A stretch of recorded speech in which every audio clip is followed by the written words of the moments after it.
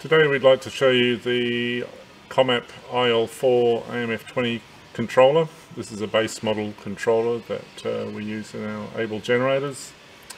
This is the home screen, your stop, your start button, enter button, menu, up, down, left, right. So left, right selects the various modes, off, manual or auto.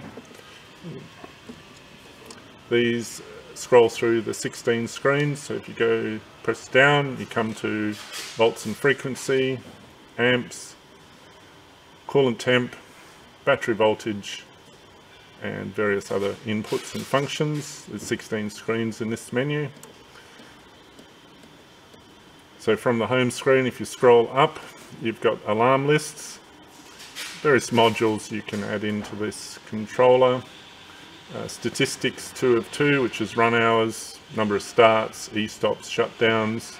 Statistics 1 of 2 shows you time and date, kilowatt hours, genset run hours, etc. And there's more screens up that way.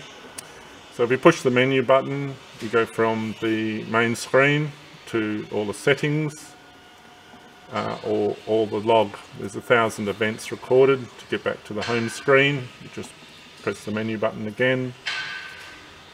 This one's a fault reset, so if you ever get a fault in the alarm list, say like an e-stop, you can press this button and clear that fault. As you see, it's all gone. If you just wish to silence the alarm, you can just press this button.